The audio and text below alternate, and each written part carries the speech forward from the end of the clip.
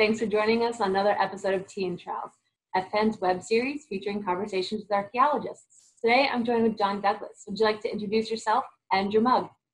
Hi, I'm John Douglas, and this is my mug. It's of my wife and an old dog of ours.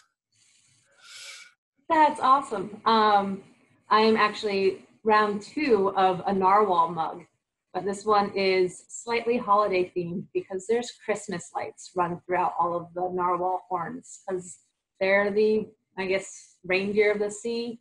I don't know. It came with chocolate one year, so I just figured this would be the prime time. So this should be coming out right before we break for the holidays. So just getting us kicked off, how did you get into archaeology? Oh, I've been interested in archaeology since I was a little kid. When I was 10, my family lived in East Africa for a while. And so we were living in Kenya, and we went out to the Rift Valley and we saw the Leaky Dig. And I didn't know the difference between bioarchaeology and archaeology itself and paleontology, but I knew that I was interested in it. So my folks were really great about encouraging that. And so when I was in high school, I went on my first archaeological dig in New Mexico. And then one of the reasons why I picked where I went to college at Kenyon College in Ohio was because there were 2 archaeologists on the faculty. And I ended up going to Honduras with them as an undergrad and doing research, and ended up doing my dissertation work with them as well later on. So that's how I got my start in archaeology. I can't imagine being 10 and being able to see like the Leakey's Dig and Olduvai Gorge and all of that history. Oh my goodness, I am kind of nerding out for you. So just because I'm curious, I did my field schools in New Mexico, in Trowels. Where did you do your first archaeology dig? It was through Ghost Ranch near Abiquiu, and Florence Ellis, who even at that point was fairly old. She, back in the 30s and 40s, had gotten her start at Chaco, among other places, and was one of the first people to really understand the ceramic chronology there. Oh. And so she led that dig. And so I spent, I don't remember, it was so long ago, I don't remember what site it was in New Mexico, but it was, it was like an hour and a half each way from Ghost Ranch. And for many, many years, Florence Ellis would lead this group of volunteers from Ghost Ranch, working at a variety of sites. It was just an incredible opportunity. Yeah, it sounds. I absolutely miss the Southwest doing archaeology in New Mexico.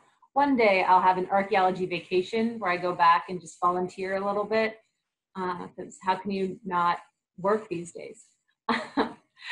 So, what is your current research? Well, I do cultural resource management. So I'm a vice president of a firm, Statistical Research. So I'm more of a bureaucrat these days, but on the side, I do a lot of research on the colonial era. And I've gotten really interested over the last 20 years with some work that we did through Statistical Research in Southern California on the Mission period. And over the years, I've just gotten more and more interested in learning about those complex webs of connection between the past and the present, thinking about colonialism. And as I mentioned before we got on, my wife and I are on the board of a nonprofit in Guatemala. And so I've gotten much more heavily interested in the colonial presence today in places like Guatemala. So it's looking at the past and the present. And, even though I got my start on this in Southern California, my last 2 books have been very more globally oriented in terms of the colonial experience. Oh yeah, especially within the Southwest, Florida has the same kind of colonial history, just with the Spanish. So if you ever make it this way, let us know. We'll give you a grand tour of I would love that. St. Augustine and the works. So going into kind of field work, what is your favorite tool in your toolkit? Well, I actually brought it. So I've got my tea right here, right? And I brought my trowel out just so I had tea and trowel. But This right here is my favorite tool in my toolkit. It's actually a file, and files are great to have in a toolkit for sharpening your trowel. Or I used to work a lot in Belize back in graduate school, and you had to have a machete for that as well. Because we were living in the jungle. We literally had to build camp in the jungle and dig our own well and dig our own latrines and everything. And having a machete was an extremely important part of your toolkit, and you need to have a file to be able to sharpen everything. So when I was in graduate school in Honduras during my dissertation research, I'd had this file, and my workers were always borrowing it to sharpen their shovels or their machetes or whatever. And one day, one of my workers asked to borrow my file, and when he gave it back to me, a few minutes later, he had a smile on his face, and he'd made this wooden handle for it. And so I actually tried to get the file out, and I couldn't. I think it got hammered in here. But it's a great little handle for it because it's got something you can hold on to on this end, and it protects your hand. So if you're using it on a machete, you're not going to cut your finger off, which is always a positive thing. And I've had this for about 25 years, and I just love it. I'm mildly jealous. Like the file handles are always so short. Yeah. I can't tell you how many times I have sliced my hands open sharpening shovels or other things because you just slip off the handle. That is one that gets passed down to the generations. That's a it's by far my favorite one. So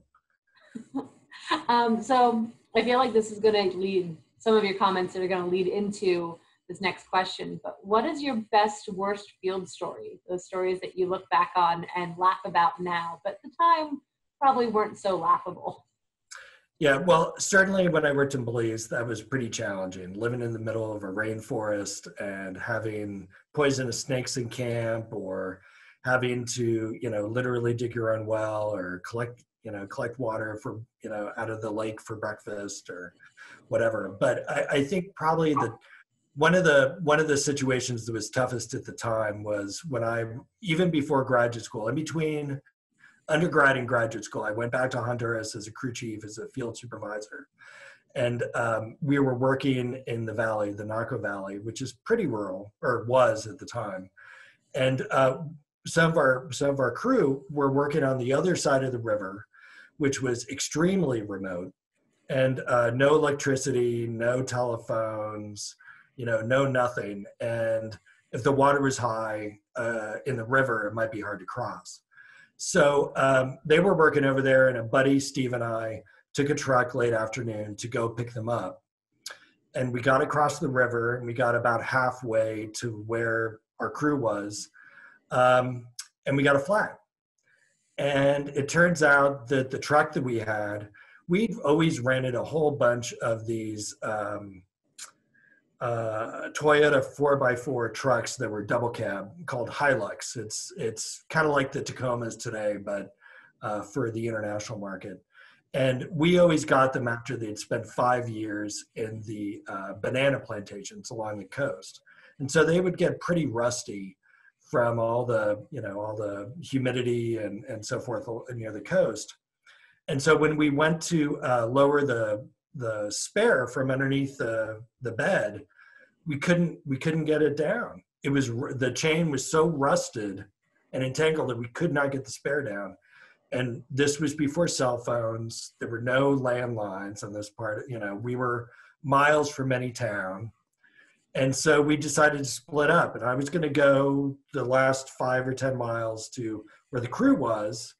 And my buddy Steve was going to try to make it back to town to get another truck.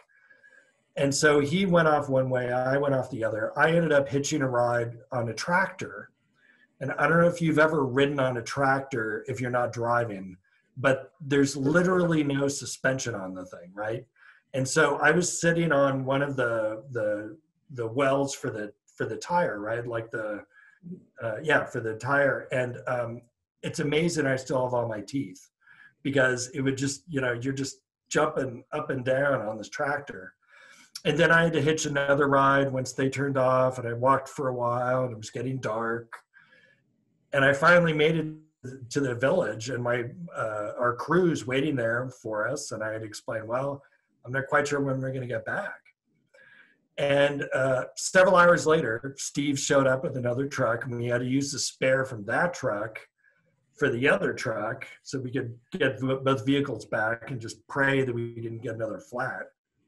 But Steve ended up having to, he was a runner, but he ended up having to run like a number of miles and hitch a couple of rides, get to the highway, hitch another ride. It was just insane, right? So we got back way after dark. We'd missed dinner, but I'm just really glad that we got back at all. So in the scheme of things, it doesn't sound too horrible, but at the time it was, pretty remote and pretty, I don't know how we're going to get home. Yeah, these are certainly stories that really archaeologists are the ones that have. You can't imagine a computer science engineer or another profession having these sorts of similar cases. My last year actually going out to New Mexico for field work, we were driving through Kansas and running out of gas. So we have a fleet of university vans. We have two that were archaeology vehicles. And I will say, I always joke around that my undergrad taught me one thing the best is how to detail a car.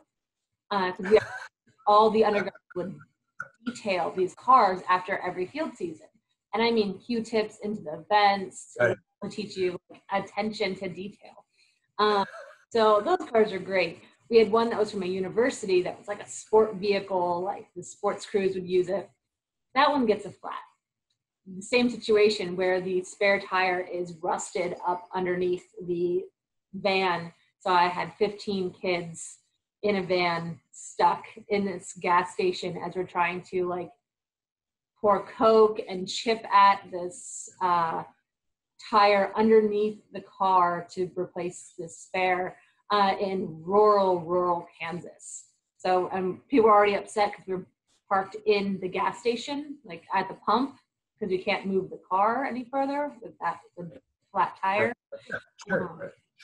So maintain field vehicles is a thing I will always remember. And definitely checking the status of spare tires. So I can, not to that extent of having to run back to a town to get a spare truck, but I can relate to finding your spare tire rusted to the bottom of the vehicle. Yeah, my wife is a consultant. She's a geoarchaeologist, and when she's in the field, we've got a dedicated 4x4 truck for her, and she actually has two spares, one underneath, and there's another one attached to the front of the truck, so that because she definitely cannot, allow herself to get stuck somewhere. Yeah, no. Things you learn from previous field experiences carry with you. So our next questions are a larger question.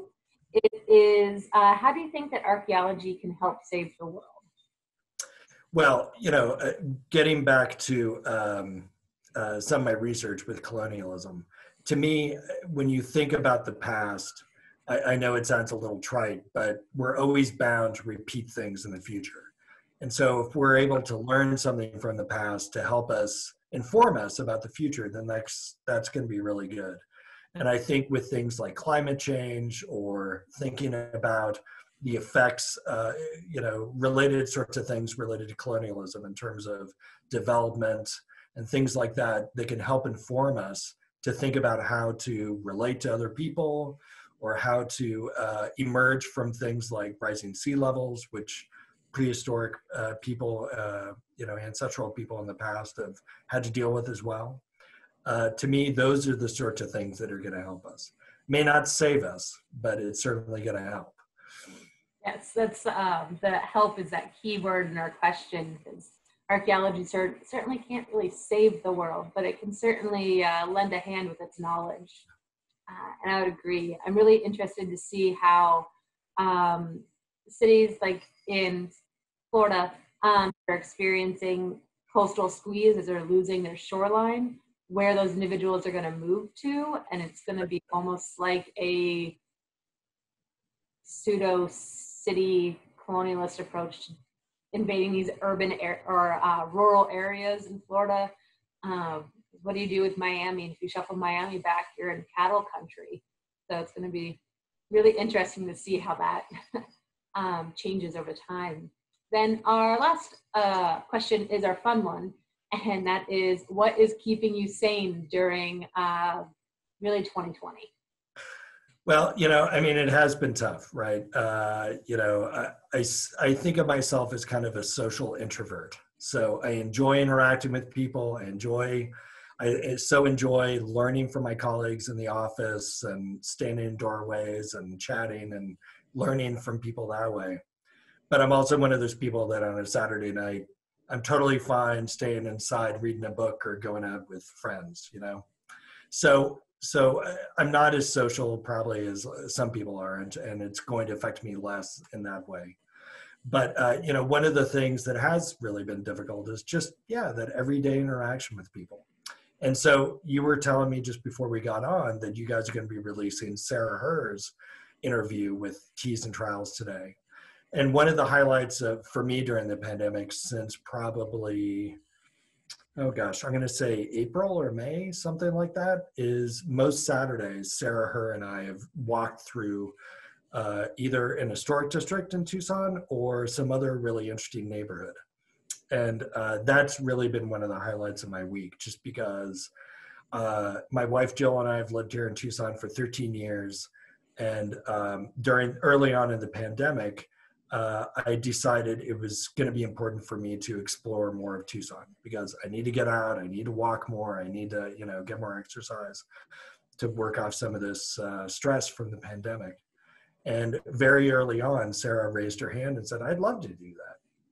And so we've been doing it together. And I teach a course each fall at the University of Arizona on historic preservation and the cultural resource management field. And that class has really helped inform me in terms of thinking about historic districts.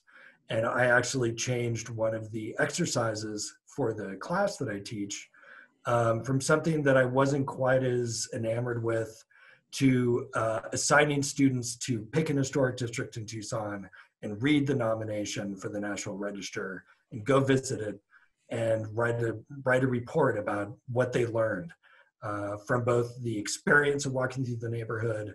Maybe they talked to some neighbors who've lived there and what their thoughts are in that historic district, and and so forth. And just trying to understand something more about heritage and preservation here in the United States and how it can be personally meaningful, because it's such an abstract thing, I think, to so many people, right? So to me, that's one of the things that's really helped me in terms of staying sane, is getting more exercise, exploring Tucson with a great friend and colleague, and trying to think about how to incorporate what I'm learning into my everyday life just a little bit more. Yeah, it sounds awesome. And when Sarah was talking about a lot of her walks, I was like, it makes me want to visit Tucson. I've never been. So it's definitely, after COVID and travel becomes safer, it's going to be one of my top places to visit, especially checking out some of these historic districts. They seem... Oh, it's a fantastic town. I didn't know much about Tucson before we moved here, and I really love Tucson. It's a little gritty around the edges, which is just great. Yeah. But there's so many great things about this community here. So including the archaeology community, which is really great here in Tucson. Yeah. No, it's fantastic. And that's the end of our interview. So I just want to say thank you so much for joining us, and tune in next time, and cheers. Thank you so much.